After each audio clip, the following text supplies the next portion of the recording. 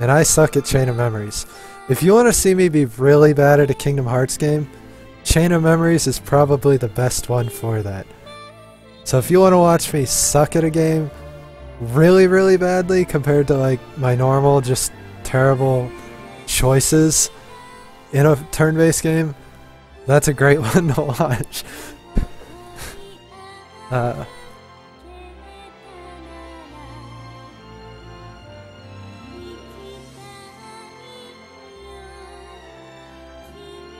But we got 2 hours. Can I normally just sit through the credits if you haven't seen me finish a game before. Every game I finish, I sit through the credits until the end, as a just in case. And now it's kind of like I like to do it, because it gives me time to just sit here and talk to people and bullshit.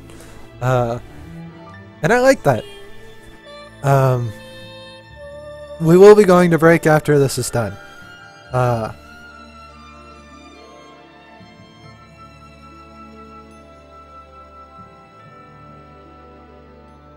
And then, I don't know.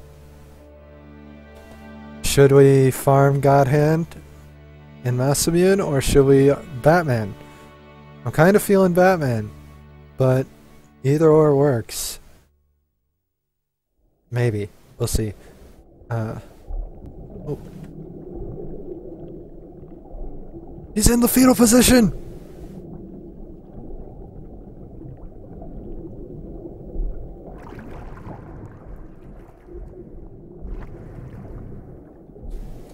And I forgot about this scene, so this is why I like to wait through credits.